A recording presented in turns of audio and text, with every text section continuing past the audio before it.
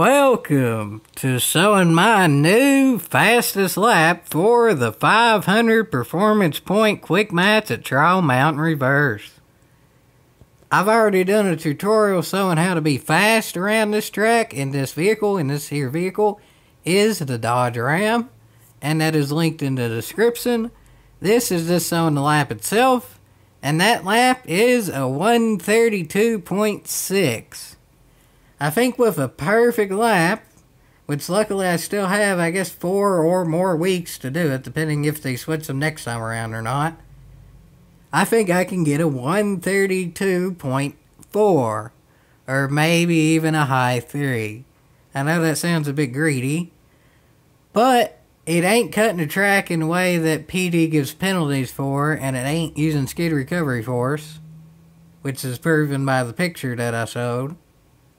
So, it's legit in the eyes of Polyphony Digital, so I guess it's legit to me, even though it's kind of cutting the track in what would be considered a lot of people's eyes, but not PD's eyes. So, I'll show y'all how I did it, and I'll show y'all basically how you can cut the track and not get penalized. To start off, the turn leading to the last turn, you can cut it completely. Like, as long as you don't hit that wall there, you can cut it completely. And this turn you can too, but it is a little bit of a hill, so it doesn't really benefit you all that much doing so, because the hill gets you a little bit cattywampus. So yeah, do that at your own risk. But anyway, going into the lap, here you go. I said I ain't really gonna do this as a tutorial, I'm just gonna show the lap, because, well, it's basically the same as the tutorial itself, just smoother and cutting the track more, honestly. And, well, here you go.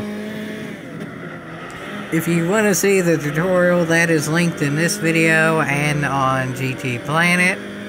And if I do get like a 132.4, I might do a new tutorial, because that would be a full second faster than the one before. But for now, I really see no need in truly doing it, because all that's really needed to see here is where to cut the track more, pretty much.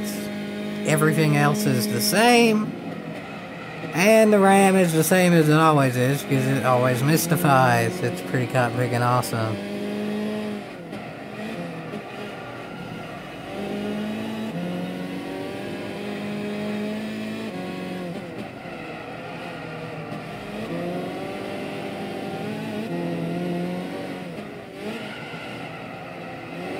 And remember, I'm also doing this with automatic transmission and a controller. So if you have a wheel, I'd say you could probably get a 132.3. If you're a mortal pilot with a wheel, you could probably get like a 131.9. If you're a mortal pilot cutting the track to the point of it gives you a penalty, but still actually gaining time because the penalty ain't enough, plus with skid recovery force, I would say Dodge Ram, in every perfect circumstance possible, can do a 130.9. With every possible perfect circumstance. Any vehicle that can do a 130.9 is pretty much unstoppable. So yeah, I hope y'all enjoyed that. And yeah, that's my new best lap of the Dodge Ram. As legit as what the game considers legit. And it is a 132.6. I'm going to challenge myself to do 132.4, and this would be a good challenge for y'all too if you want to do it, because, well, Rams are awesome. They always mystify, they're fun to drive, and they're fast, so maybe, just maybe, y'all can beat the time too, and I honestly wouldn't be surprised. So hope y'all enjoyed this, and there will be more GT6 Quick Mats videos in the future. Yeehaw!